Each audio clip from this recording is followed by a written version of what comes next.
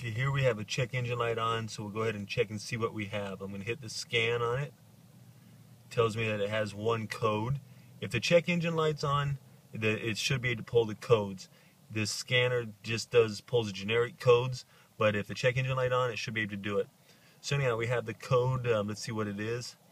It's P0299. So that's a turbo low boost code. And I'm going to tell you what we look for because we want to monitor VGT and also a couple of the other inputs just to see if that's giving us a false code.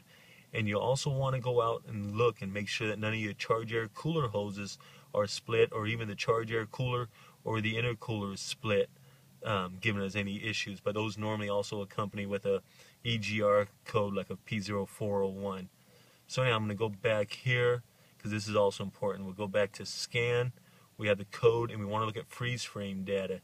Try to tell when the code was set, so that way we can maybe learn a little bit more about it. And it's important if you're trying to do a repair, if you know when it was set, on your second road test after the repair was done, you can duplicate it and see if you fixed the problem.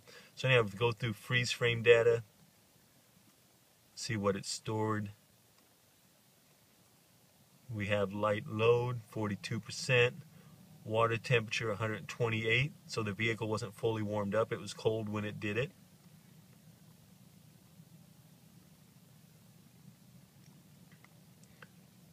Map RPM, we can see it was set at 1300, roughly almost 1400 RPMs, and 46 miles per hour. Intake air temperature, that's the under hood, so it wasn't really hot.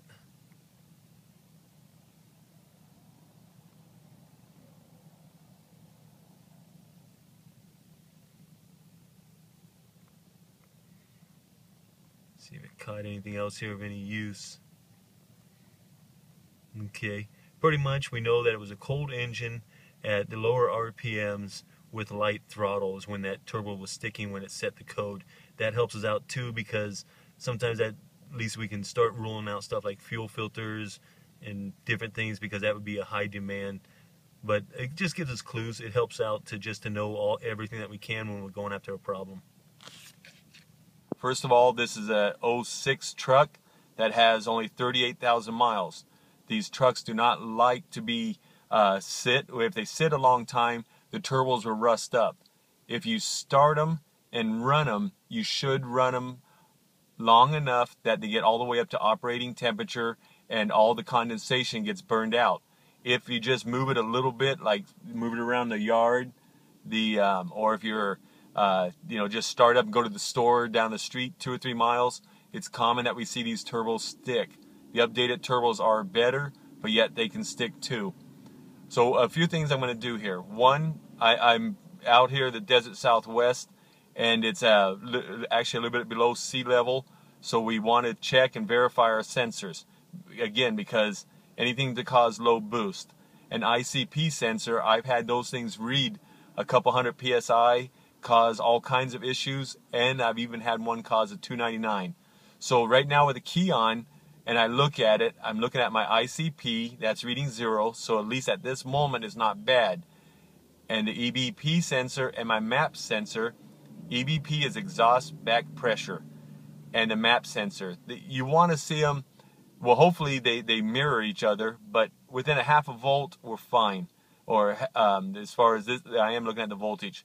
So I've got my exhaust back pressure reading 14.7, and I have my MAP reading 14.4. MAP stands for manifold absolute pressure. So anyhow, that's actually pressure. I'm sorry, I'm not looking at voltage, I'm looking at pressure. So that's exactly what I would expect right now. And remember, VGT, for variable geometry turbo, we never want to see them at 15 or 85%. If it hits 15 or 85%, it's compensating for something. It can't get the desired boost, or the boost is too high. So right now, this verifies my ICP sensors is reading correctly, and my EBP and my manifold absolute, or my boost pressure sensors reading correctly. So now I'm suspecting a sticking turbo. Again, we never want to see it 15 or 85%. With the only exception on that is if it has aftermarket exhaust and it's trying to create back pressure, you can see them read VGT get to 85% at an idle because there's no back pressure. And that's what it's trying to achieve. That's what the computer's trying to do. So ignore VGT at 85 if you have a programmer or aftermarket exhaust or something going on with that. So now I'm going to start this one up. I'm going to drive it down the highway while monitoring VGT. And again, never 15 or 85%. So I'm going to go ahead and start it up and let's see what we get.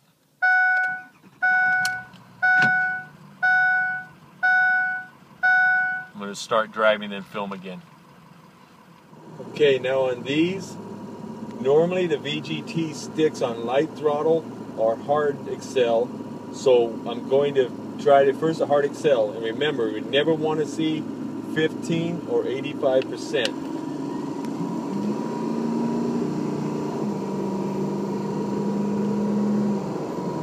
Okay, there we are at the 15. I'm going to let off.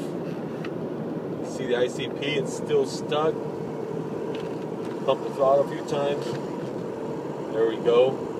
It's moving again. But it's wanting to stick the other way.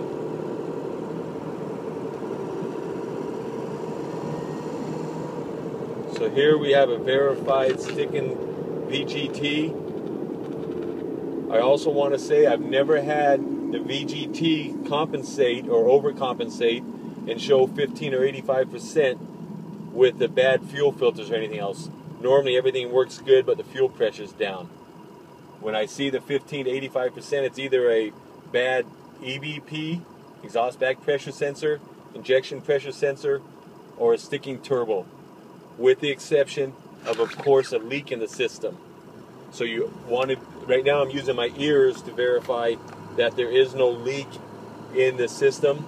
You can hear those normally, you hear the hissing. So always, of course, make sure that you don't have a leak in the system. But that's verified. I looked at that and have it. So this one I'm going to pull the turbo apart and see what we find. Okay, we've taken the turbo off here, have it open, inspected the wires, made sure there's no problems with the wires to the VGT, the actuator. Open the turbo up, inspected the unison ring, see signs where it's been seizing and sticking, so I'm going to go ahead and clean it up. And I'll also replace the unison ring due to a little bit of wear right there, causing it to bind. So I'll clean this one up, replace the unison ring, put it back together, and then road test it and see what we get. Okay, I have the turbo all done and put back on. Now remember, never 15 or 85% on the VGT, except for maybe 85% at an idle if you have aftermarket exhaust. Also, we want to look at the ICP pressure and EBP pressure, key on, engine off, just to because they use them as inputs, and we want to confirm that they're at least from the reference point of key on, engine off, that they're accurate. So 14.7 is good for our area, and also the ICP reading 0 is good. So I'm going to go ahead and start it up, drive it, and see where the turbo's sticking now.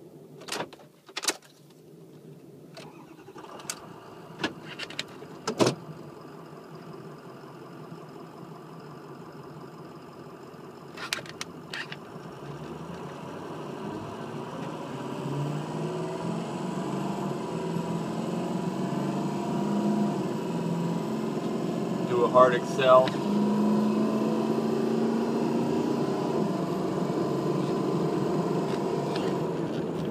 That off there. We are at a light cruise. Let off all the way on the throttle.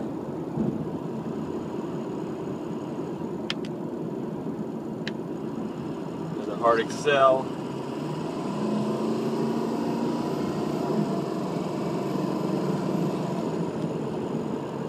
Seems to be pretty good.